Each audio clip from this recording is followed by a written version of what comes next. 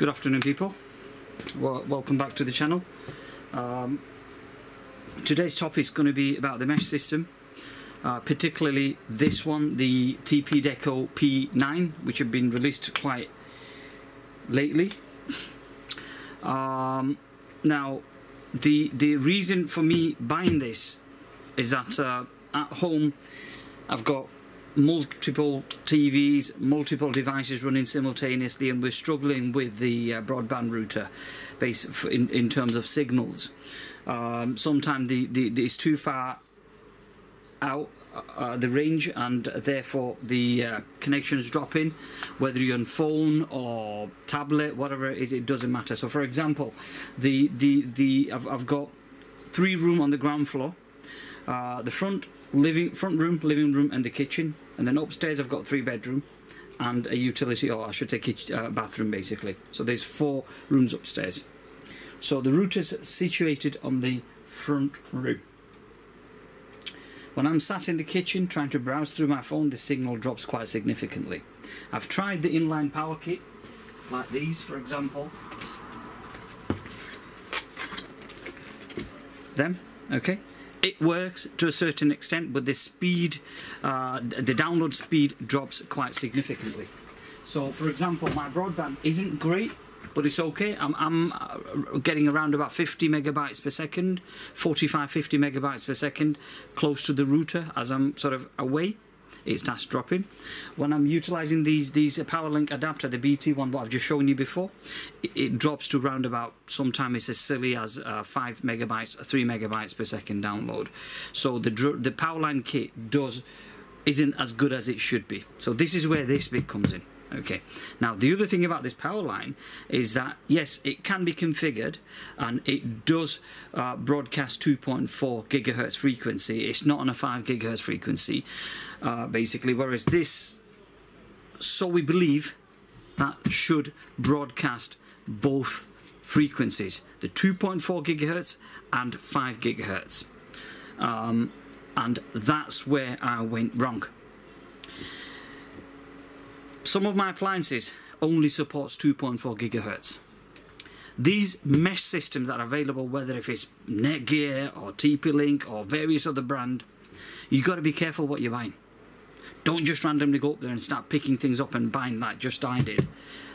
You know, this is a decent unit, the P9 series, which have literally come out.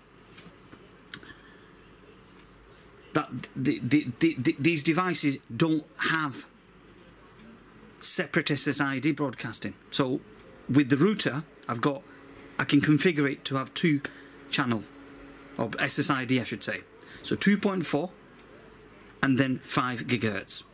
With these, what they do is they combine them together and starts broadcasting a single SSID. Now apparently on this particular model, the P9 series model, do not have that option as of yet, but TP-Link stated on the website that they will sort of add these features on as time goes on, basically. Now let me show you this on my mobile phone. Now you're spending nearly £200 on a set of mesh system, and you expect to come across with something as stupid as that. So I'll let you sort of read through this. So Deco provides both 2.4 and 5 gigahertz Wi-Fi network with the same network name. If you want to use the 2.4 or the 5 gigahertz only, you can switch off the unwanted Wi-Fi band into the Deco app. Note, this is where the bullshit comes in, basically. Okay. Note, for now, only M5, M9 Plus and M4 have this feature. Other models will add it in future firmware upgrades. What? That is just ridiculous. That's just ridiculous. So I bought this. Now half of my stuff works, the other half won't work, because this device combines both of the channel. Whether you set it up as a router or you set it up as an access point, it doesn't matter. It will not broadcast. It will not show you So let me show you something now. Okay, let's just put this into context basically. So let's get this TP-Link app open. So Deco app, because that's okay. Let's sort of go into settings, Wi-Fi. There is no option here for you to sort of change the select between the two frequencies. It's 2.4 on and off. So I'll show you what's on this picture. So if you look here, under the main network, hope you can see this, you get a selector where you can actually sort of toggle off on and off the frequency that you want to sort of turn it up. There you go. I'll scroll further down, and you can do that. And apparently you can only do it on those three models that they've mentioned. Now I would have thought that this was the brand new latest edition that would have come with everything built in. Have they rushed this out of the factory? What's gone on here? I don't know. But certainly this is going back now, because you know, yes, it's opened, but I bought it from Amazon. Amazon's great. I'll give them thumbs up for delivering stuff next day and things like that. But unfortunately, this is going back. One of the main reasons, one of the main reasons why I went and bought this versus other mesh system is that this is a hybrid system.